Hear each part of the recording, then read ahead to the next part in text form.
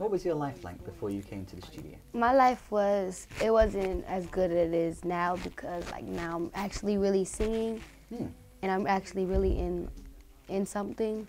And like before all that, it was just play. It was just play. It wasn't the real deal. Right. But now it's the real deal, so I gotta take it serious. And I don't play about my music. I don't. Yeah, I can tell. I like your attitude. Thank you. Who would you say are your biggest musical influences? I have a lot, like a lot. Who can you list one or two? Like, I like Cardi B. I like Nicki Minaj. Yeah, those are good. Bruno Mars.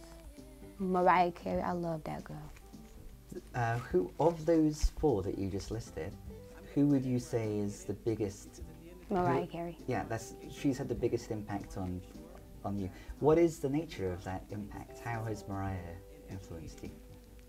My mom always listened to her songs.